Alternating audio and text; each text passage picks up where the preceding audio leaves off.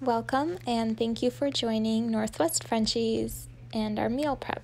This makes about enough food for 4 to 5 days, and I do add kibble to this. So I just have everything ready and I blitzed it up in my food processor. This is broccoli, this is sweet potato,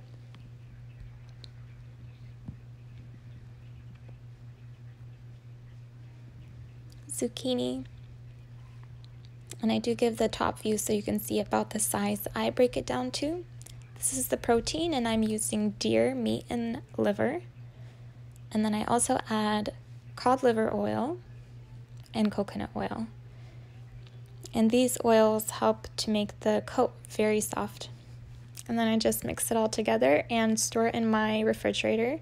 I probably would not store this for more than 5 days, but it never lasts more than 5 days, so it's perfect. If you have extra, I'm sure you could freeze it. And then, of course, my dogs get snacks, and tons of them. And our favorites are strawberries and mango, as well as freeze-dried, pre-made raw treats that I buy at my dog specialty stores.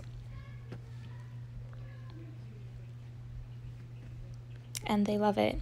And they're thriving on this diet.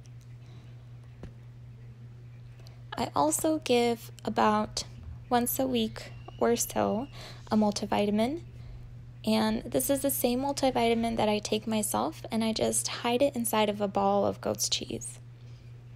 And if you have any kind of medication that your dogs are taking and it's hard for them to take it, and it's like a tablet or capsule form, this is a great way to give it.